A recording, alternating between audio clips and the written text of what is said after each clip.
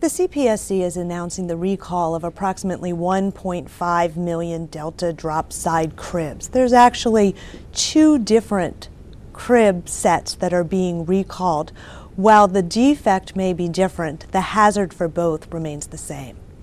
In the case of 985,000 Delta drop side cribs, the defect is whether this small part is missing or broken.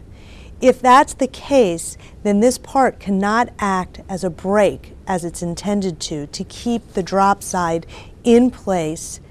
And if it becomes disengaged, if this hardware fails, then a hazardous gap can occur where a child can become entrapped with a suffocation hazard. The agency is aware of one death where there was broken or missing safety pegs where a child did die.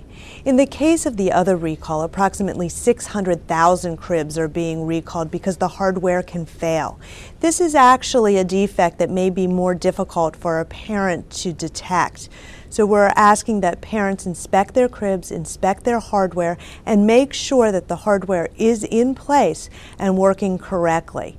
If in any case that you do not have all of your hardware in place or it's broken or missing, then a parent should stop using the crib. In the case of these Delta recalls, a parent should contact the company to get replacement parts to fix the crib, but they should not use that crib until the fix is in place.